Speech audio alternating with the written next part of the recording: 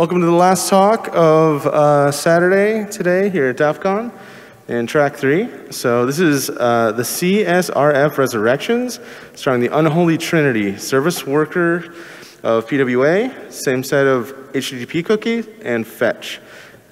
Please welcome Dongsung Kim.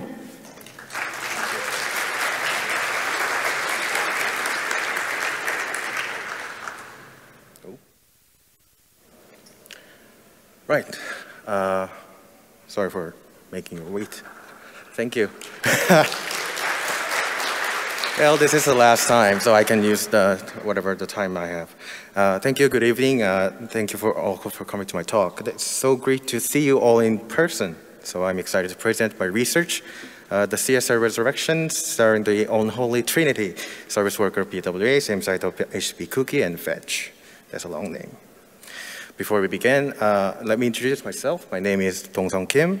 I'm an IT security expert at Security Office.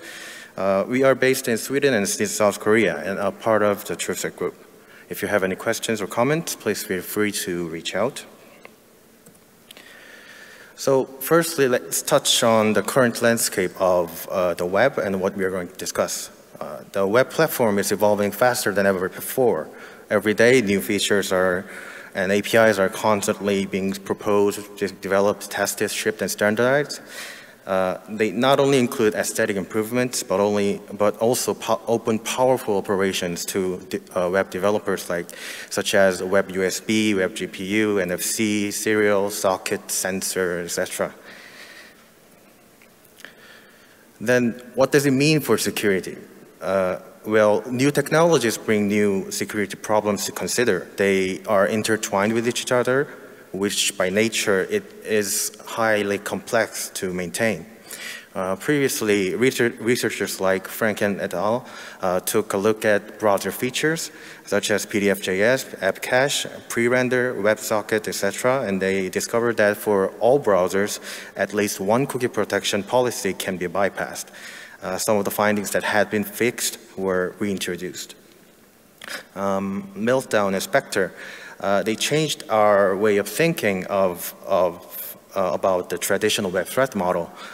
Powerful web APIs such as performance or shared array buffer had to be disabled or reduced. These show the complexity of keeping the web secure, although every step of the way it gets thoroughly reviewed, errors slip through the cracks. In this talk, I will put my focus on that complexity. Especially, we'll discuss HTTP cookie SameSite, PWA's service worker, fetch, then how the three can bring back CSRF from the dead. So let's dive in. So first, SameSite cookie, the conclusive antidote to CSRF. So, but before we even get to SameSite cookies, let's start with what actually is HTTP cookie. So HTTP cookie is a state management mechanism built on top of the stateless HTTP protocol. It defines two headers, a cookie for requests, set cookie for responses, typically used to store server session identifier, often a random secret, in the client storage. Then user agents or clients or browsers always send the appropriate cookie value, but only with the matching requests. What we are going to focus is the matching part. What does that matching mean? If we dissect the below example into parts, session is the cookie value, cookie name, sorry. Session, secret nonce is the cookie value. Domain and expires are the attribute names. And example.com and the written date are the attribute values.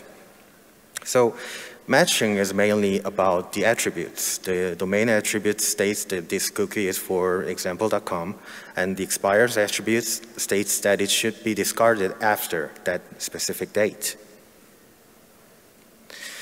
Assume the user agent accepted the set cookie header when the user agent makes a request like image.gif. Since the domain is a match with the server and the expiration date is a match with the clock, it will include the cookie value in the cookie header.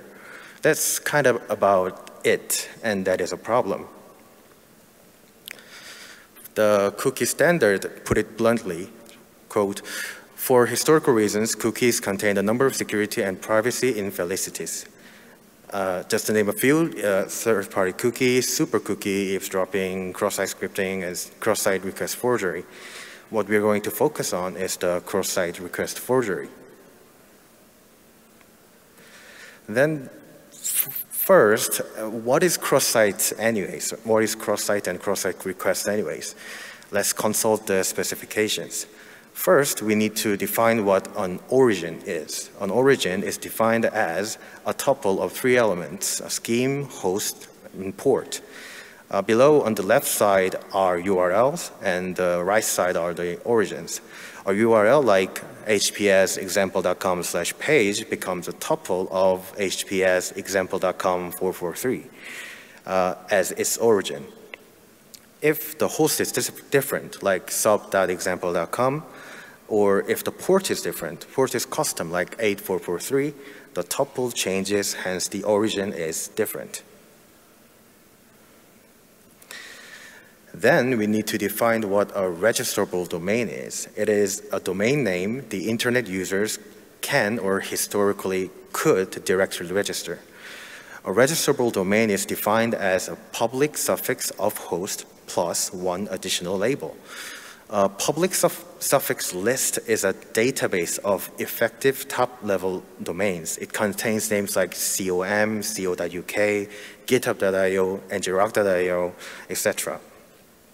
So if the host is example.com, then its public suffix becomes just com, and plus 1 additional label becomes example.com, so which is its registrable domain. For sub.example.com, its public suffix is com, so registrable domain is example.com, the same as the last one. The registrable domain of a subdomain is the same as its parent domain. Next, we define what a site is. A site is defined as a tuple of 2 elements, scheme, registrable domain. We are using the same examples again, and the schemes are the same, but the host and ports are slightly different. But since their registrable domains are all example.com, the site, a tuple of HTTPS, example.com, are all the same.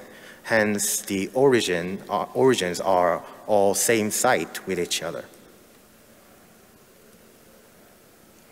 Then we need to choose which one should be the site for cookies for a given request. This varies under different circumstances, but for the usual browsing cases, it is the document's top-level origin, also known as the URI displayed in the address bar. Simple as that. We need to define one more thing, and the client object of a request. This is an object that holds, among other things, context for JavaScript and browsing, and an origin used in security checks. We'll denote it with curly brackets, like so. With this information, we can finally define what a SameSite request is. A request is SameSite when it satisfies A, the request URL's origin is SameSite with its client site for cookies.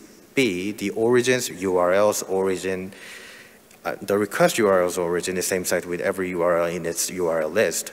C, the request is not triggered by a user pressing the reload button. Moving forward, we will only focus on the first criteria. And then a cross-site request is defined to be a request that is not SameSite. That was quite formal, but so let me give you a basic example to make it more digestible. As we discussed, a site is a tuple of scheme and registrable domain, and the typical site for cookies is the user agent's address bar. Below is a document hosted at https example.com, and this is our site for cookies for the rest of the example. Its site is a tuple of https example.com. On this page, there's a link to HPS example.com, whose site is a tuple of HPS example.com. So clicking the link will spawn a request. Since the request URL's origin site is the same as that of site for cookies, the address bar, it is a SameSite request. Also, clicking a link will make the browser navigate to the URL. It's a navigation request and also top level since the document does not have a parent document. It is also an HTTP safe request since as per the HTTP semantics specification, the GET method is considered safe. Embedding an image will also spawn a request. The URL is hps.example.com/image.gif. Like the previous link, it is a SameSite request. If a request is for an image, audio, script, style, etc., we call it a sub-resource request.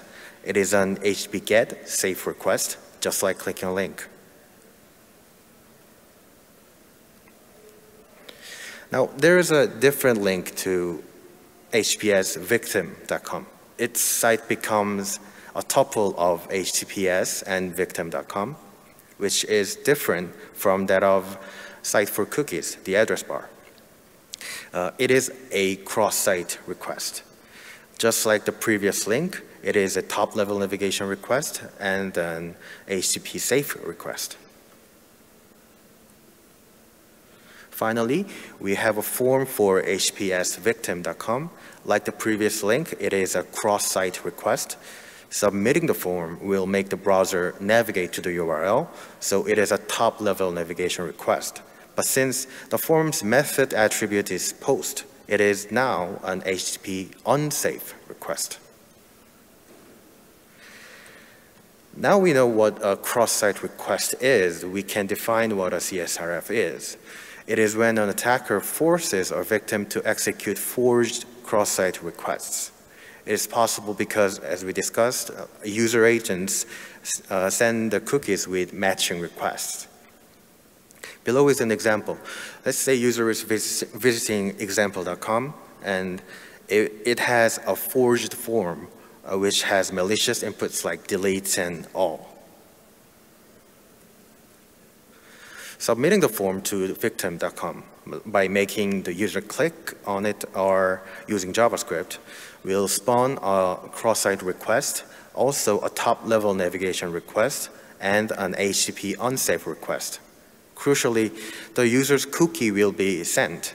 The server will recognize and authorize it as the user to run the malicious commands. It is indeed possible to perform CSRF with the HTTP GET method, like clicking a link or embedding an image, as long as the server is susceptible. There are many known methods to mitigate CSRF. These are the mitigations, and one of them is to adopt the SameSite policy. So the SameSite attribute introduces an additional attribute to the matching process. If the attribute is set to strict, then the browser sends the cookie only for SameSite requests. The browser does not send the cookie for clicking a cross-site link, nor embedding a cross-site image, nor submitting a cross-site form. But SameSite lax is like strict, but there is an exception. It allows cross-site top-level navigation safe requests. What it means is that the browser will send the cookie only when clicking a cross-site link with our previous examples, but not when embedding a cross-site image, but not when submitting a cross-site form. If it is set to none, the browser will behave just like before. The same siteness is ignored and the cookie is sent. Let me show you how it's all supposed to work. Right, we start with the victim page here, where it echoes the cookie header of the browser's request. It shows 3 cookies, non-cookie 1, lax cookie 2, strict cookie 3. And you can see the SameSite attributes are set respectively.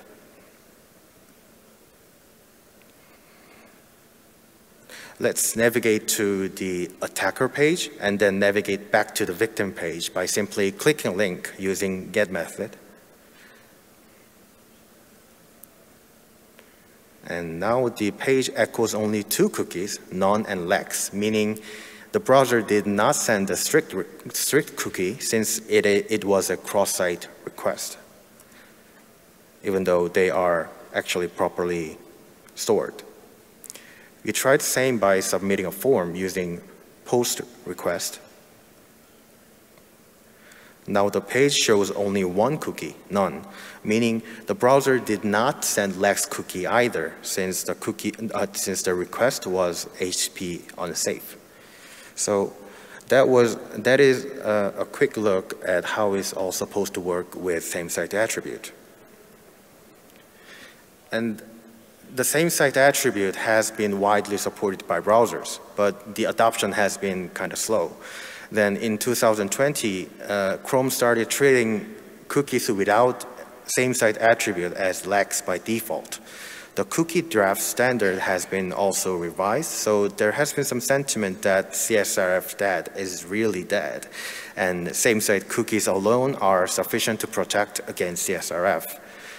We're going to leave it at that and move on to a different topic. And our next topic is Service Worker, PWA's network layer. So Service Worker is one of the core technologies of progressive web app. Progressive web apps, in a nutshell, is a type of web application that is native-like, installable, and offline. Service Worker runs in a worker context, meaning it is running in a different thread from the main JavaScript execution context. Service Worker can act as a proxy server between web application, browser, and network. It can intercept network requests, then respond with custom responses. Together with cache storage API, it makes offline fallback pages possible in a web application. Service Worker is mainly used for custom caching strategies by a front-end web developer, just like Twitter on the right example. So this is how caching works with Service Worker. There are roughly 4 layers to consider. The HTML, CSS, JavaScript layer on the top, in the middle, the Service Worker, interacting with cache storage API, the browser with its HTTP cache, and the server. So let's say the HTML layer requests an asset. It could be an image, a video, a CSS file, a JS file, etc. Then a fetch event is dispatched to the Service Worker, which intercepts the request.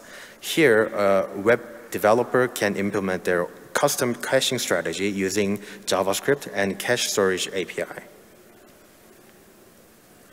In case of a cache miss or an expiration or else, the Service Worker can call the fetch API using the event's request. Then the browser makes use of its HTTP cache strategy based on the headers, cache control, expires, etc. If that also encounters a cache miss or else, excuse me, the browser makes an HTTP request to the server over the network and receives an HTTP response. The HTTP response is handled, then passed to the Service Worker in the form of a response class object. The Service Worker then receives the object, stores it in cache storage, then passes it into the event. So let's implement this flow with a code example from the perspective of a web developer. Before anything, we register the Service Worker. This does not require any user interaction, and the developer would typically just want it to happen as soon as possible. The Service Worker looks like this. It adds an event listener on fetch, then starts intercepting all requests. If there is a request, in this example is an image, It triggers and dispatches a fetch event to the listener. Now the callback function is called. To handle the request, the function checks if there is an existing match in the cache storage. If there is a match, it is returned to the event.respondWith method. We call this the cache flow. If there is no match, we call the fetch API simply using the event's request as is. We call this the pass-through flow. The browser returns a response object, which also gets returned untouched. Then finally, the image receives the response object. The cached flow isn't required. The service worker can simply pass through every request. Then we will revisit this example later. For more complex or caching strategies, most web developers rely on an open source library to make the job easier. One of the most popular ones is Workbox. Created and maintained by Google Chrome, it is a collection of JavaScript libraries for PWAs. Importantly, it includes service worker routing and caching modules. We simply import the workbox-sw.js. Then the developer can specify whatever custom cache strategy they want. In this workbox example number 1, a route is registered such that if the request is for an image, it uses the strategy that looks up the cache first, effectively caching all the image assets. Then a default handler is registered so that all the other unspecified requests will only go to the network. Something like this is also possible. Workbox example number 2. A route is registered such that if the request URL has a path name of /transfer, it should only go to the network, but will time out after 600 seconds for post requests. The intention is to make the request wait a little bit more because the server is slow somehow. For React development, Create React app provides a built-in support for service worker and caching. Inside index.js, there is a line that can be changed. Changing the method to register registers service-worker.js as soon as the page is loaded. It is also using Workbox under the hood and customizable. We'll also revisit the examples later. Now that we learned SameSite cookie and service worker, let's get into the main part, the collaboration that leads to CSRF. We will take a deep dive into the specifications to spot the smells radiating from them. This is going to be a bit crude and simplified read, so bear that in mind. The scene is familiar. It's the same example. We have a service worker registered, intercepting and passing the request through. Then we have an image element waiting to be loaded by the browser.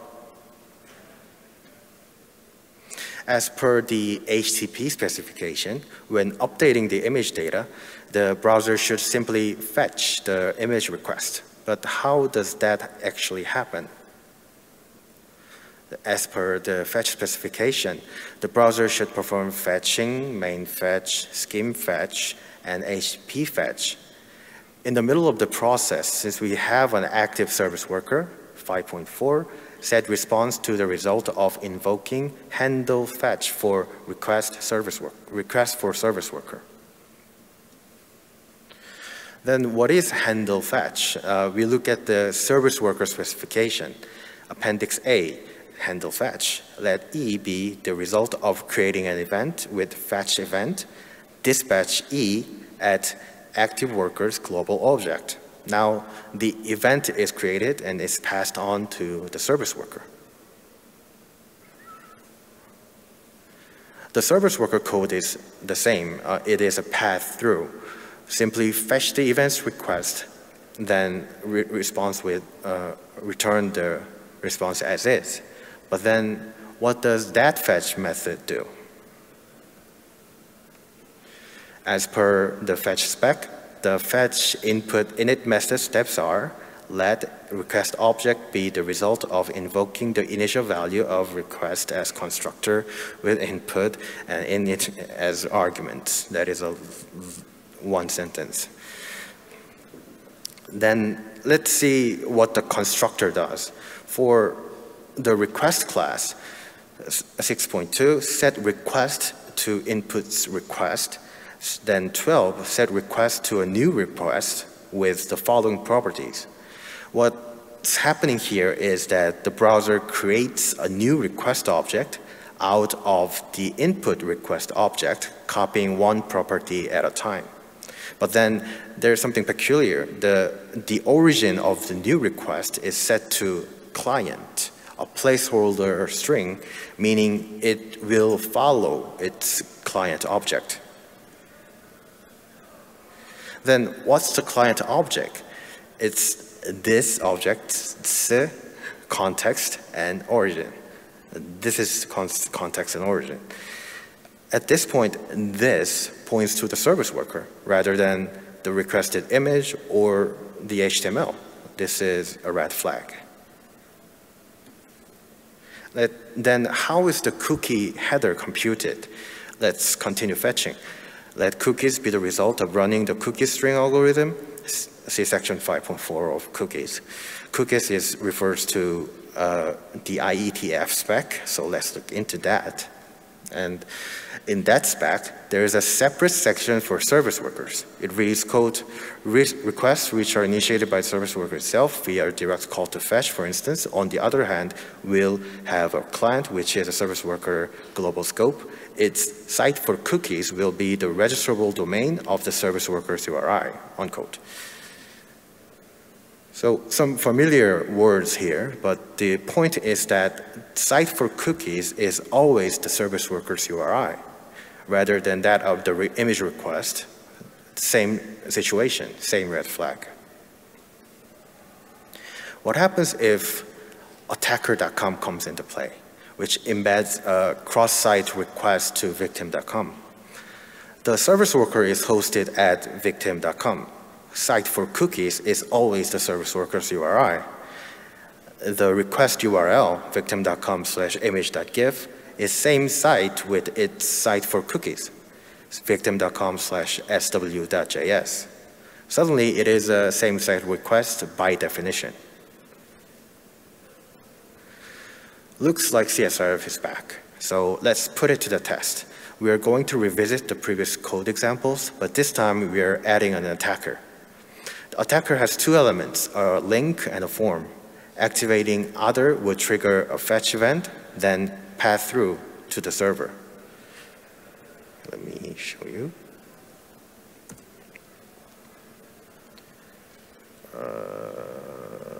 Okay.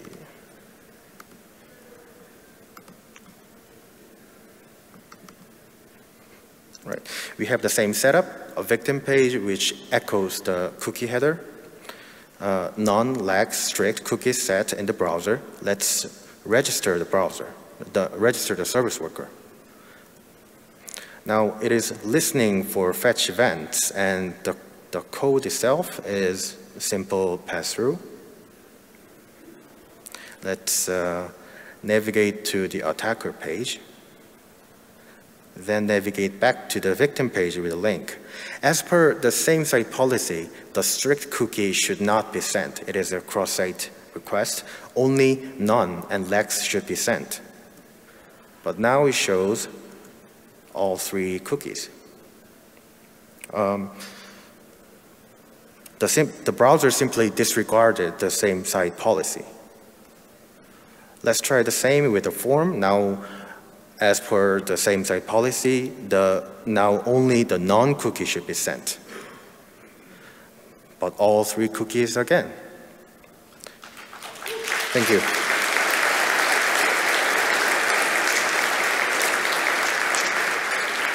Now, let's try that again without the service worker.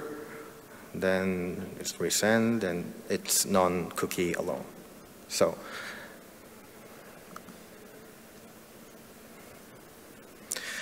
Then let's look at the workbox example number 1 again. The developer's intention was simply to cache all image assets, and then for all the other requests to go over the network only. And then we will add an attacker to the mix. The attacker has 2 elements, a link and a form to the endpoint/transfer. We have the victim page here with login and logout functionality. Clicking the login button would set a session cookie with SameSite strict. You can see the page shows we are authorized. Let's navigate to the attacker page and navigate back to the victim with a link. As per the SameSite policy, the strict cookie is not sent, so we are unauthorized. Trying again with the form, still unauthorized.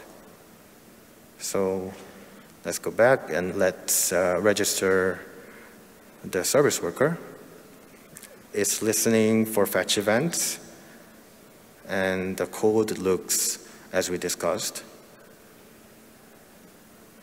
Let's try the same and click on the cross-site request, and we are now authorized. However, submitting the form does not get us authorized. So what happens is that, here we go. What happens is that setting the default handler itself makes the service worker pass through all the requests. Doing so only applies to HTTP GET requests, hence only affecting the link, not the form. However, workbox example number 2 can make things worse. The intention was to simply change the timeout setting. Let's add the same attacker to the mix. We have the same victim here, but there is an additional logic in the service worker, a prolonged network timeout for post-request transfer. Let's try the form on the attacker page, and now we are authorized. Thank you. Let's revisit the create React app example. The attacker has one element link to the victim's secret image. We navigate to the victim, like so. Immediately, there is a service worker registered to the browser, listening for fetch events. Clicking the login button would set a strict session cookie. You can see we are logged in. Let's navigate to the attacker page and navigate back to the victim page. You can see the image here despite the SameSite policy. Just to be sure, let's deregister the service worker and try again. Now it returns forbidden as intended. And there is one more thing here. We are using this first example again. We are doing the same demo one more time, but this time with the Firefox developer tools opened on the network tab on the right. So register a service worker, listening for fetch events, navigate to the attacker, then the client wrongly sends all 3 cookies, right? So it's the same. But when we examine that specific request in the developer tools, and the request, it says only non-cookie was sent. This was supposed to happen, but what actually happened is quite opposite of this.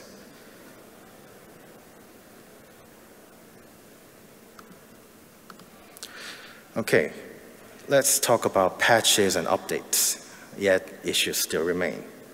So I reported this problem in the August of 2020.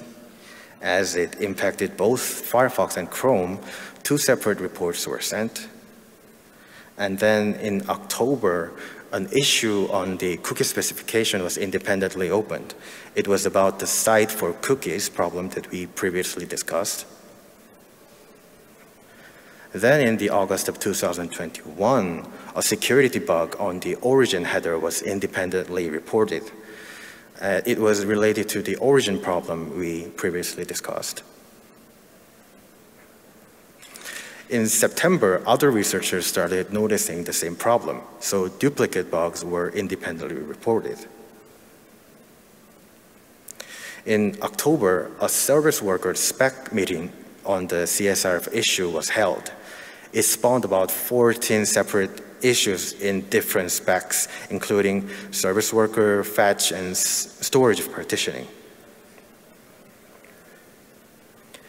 3 weeks later, Chromium patched both bugs. And in December, the fetch spec was amended. As we discussed, the problem was that the origin of the new request was client, and the client was pointing to this, which was the service worker itself. Now, the amended spec properly propagates the original request's origin information. In the January of 2022, finally, Chrome 97 was released to the stable channel with the fix. And the next day, Google assigned the CVE. On July 27th, the cookie spec was amended so that the site for cookies logic is handled by the service worker spec. So no update for Firefox is available as of now. The affected versions are Google Chrome from 51 up to 97, and Mozilla Firefox from 60, and for the developer tools bug is from 74. There still is one remaining issue, and that is a nested frame. In case of victim 1, let's say news.com, and embeds an attacker, ad.com, which also embeds victim 2, news.com. Since the nested frame and its parent, the nested attacker frame, are cross-site, you cannot set nor send a strict cookie. But if we register the path-through service worker, listening to fetch events, now access is possible.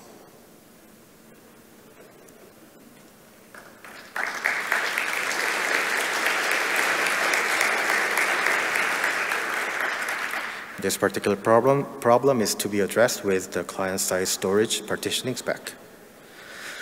So then, conclusions. To recap, in this talk we discussed SameSite of HTTP cookie centered around cross-site request and CSRF. We discussed the SameSite attribute and Lex by default as a defense against CSRF. Next, we discussed service worker or PWA. We discussed the caching flow with service worker and code examples. Then we moved on to the CSRF resurrections. We took a deep dive into the related web specs and how same-site defense gets bypassed when a service worker is involved. Using the code examples, I showed how a developer can easily introduce this problem. Finally, we talked about the aftermath. The disclosure timeline was mentioned, and we discussed the remaining issue of a nested frame. Let's finish up with takeaways. Firstly, do not use same-site cookies as the sole defense mechanism against CSRF. They should be considered as an additional layer of defense. As plainly written in the cookie specification, quote, developers are strongly encouraged to deploy the usual server-side defenses to mitigate the risk more fully, unquote. Also, double-check network interactions with other tools whenever possible. The browser's developer tools might not actually depict the reality in some cases. Since it is still an ongoing problem with Firefox and the nested frame, this is a new attack vector until the issues are fully resolved. Finally, is there any other subtle, complex specification level problem that has been overlooked, and how do we find it? And that said, I'd like to thank Oscar and Louis for their feedback and Betty for proofreading. Thank you all very much for listening.